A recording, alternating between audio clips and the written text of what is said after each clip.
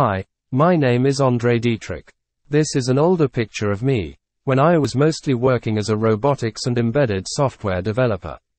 I am the guy in the background, and by the way, the voice that you hear is not mine. It is automatically generated for this presentation, which uses LiaScript as a markup language for creating and sharing educational content, as you can see on the left side of this recording.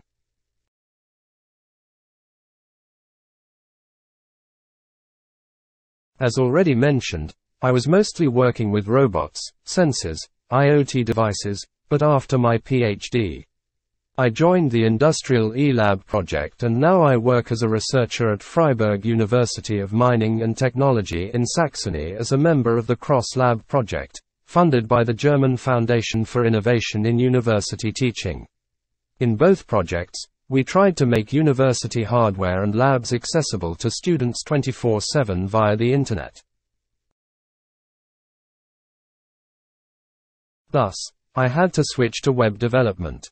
Within the first project, we quickly found out that simply offering one, mostly too complex, user interface per laboratory and to ship the educational content separately via PDF, HTML, etc. did not provide an optimal solution for us.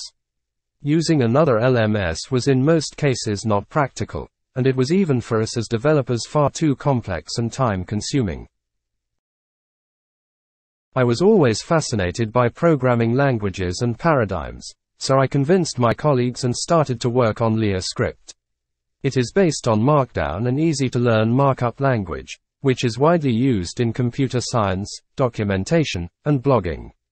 The starting point was to make the static Markdown more interactive and apply the possibility to integrate quizzes and videos. Step by step, we found out that lots of coding tasks can also be integrated into LiaScript.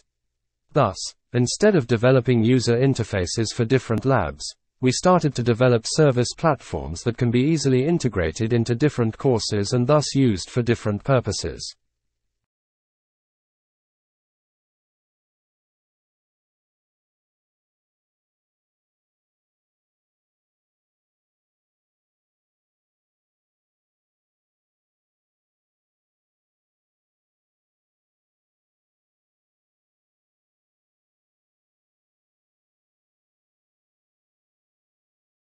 But this language-based approach can also be extended freely in various different ways.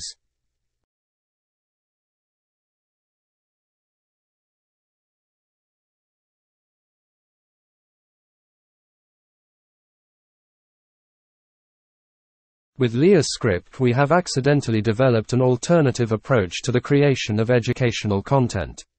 Create a course aka text file and host it everywhere, even for free.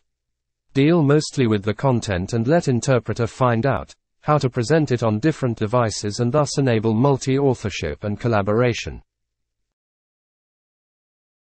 The content might be textual, but we improve the interpreter continuously and make LiaScript smarter, such that by the time the presentation, interpretation and interaction with the material gets improved, but your content stays the same.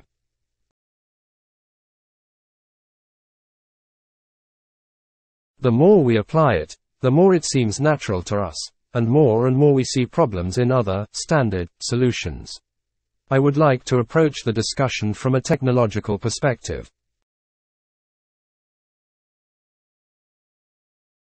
The image shows a summary of a 2009 report on the trails of digital e-teaching platforms.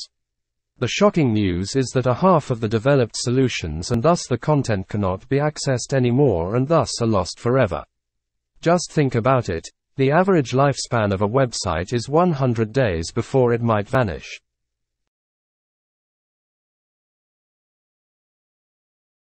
Platforms might be a solution. Really, as the data shows, there is a huge amount of LMSs that differ between institutions, countries, and continents. From one perspective, this is great, since it supports the competition and evolution of such systems. But, and this is a major drawback, these systems also separate or isolate the creators of educational content. People get stuck to one system or another, without the chance of building communities through topics.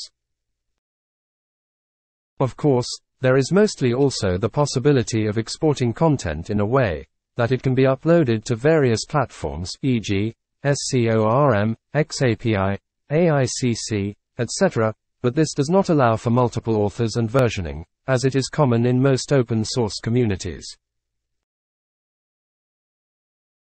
If we are honest, most of the solutions so far require a stable internet connection, even if it is only required to check a quiz answer.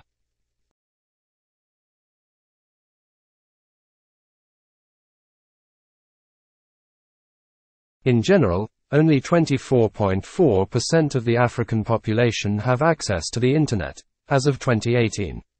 Only 0.4% of the African population has a fixed broadband subscription. The majority of Internet users use it through mobile broadband. Thus, if we really want to make a change, we have to provide e-learning solutions that are not bandwidth greedy or even better than that, which also work offline. The picture shows a feature phone running a LiaScript course. In Africa and other developing areas, such feature phones have a larger market share than iPhone and Android. From my perspective, new and underrated approaches from Web 3.0 provide a solution. We don't need web servers when content can be created directly within the browser. The video shows a demo of the Beaker browser, which allows creating and distribute via a peer-to-peer system. LiaScript courses can also be created and shared with this browser.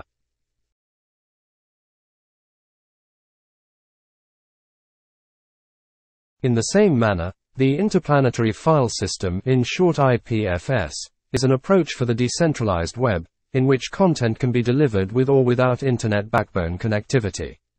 Thus, even without a stable Internet connection, it is possible to share content between devices. Browsers such as the Brave browser already implement this protocol.